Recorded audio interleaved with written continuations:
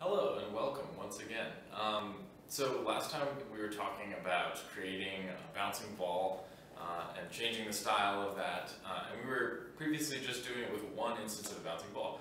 But in this video I'd like to explore the possibilities that we could get by having multiple bouncing balls and how we might go about implementing that. So you can get a pretty cool sketch like this. You know, we've got many instances of the ball in different colors.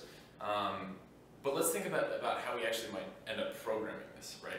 I mean, initially we had variables for x and y of the ball, and we had variables for the velocity.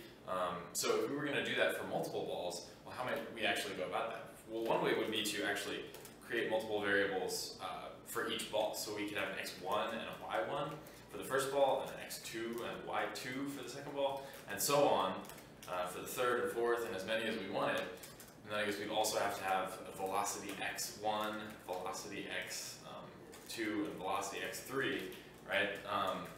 And as you can see, that it sort of gets tedious and sort of hard to expand upon if we're doing it like that, if we create new variables for every instance of the ball. If we wanted to have like 100 or 200 bouncing balls, it would get very, very difficult to start programming that. So another approach we might take is by making lists of things.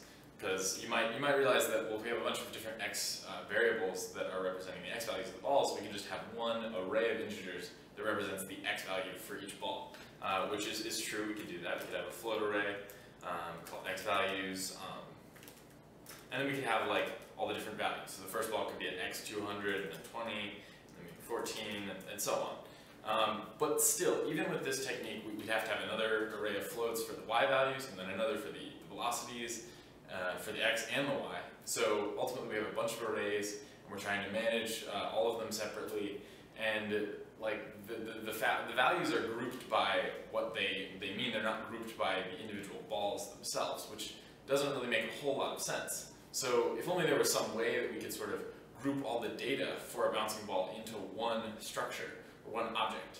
And there is, thankfully. And it's called object-oriented programming. And the way we interact with object-oriented programming is we create things called classes. For example, we could have a bouncing ball class, and what that does is it teaches processing how to create a bouncing ball. It teaches it what makes a bouncing ball type of data. So effectively what we're doing is we're creating a new type of data, something that processing knows how to create. Just like it knows how to create an integer, like when you say int, or a float, if we teach it how to create a bouncing ball, then we'll be able to use it just like an int and a float.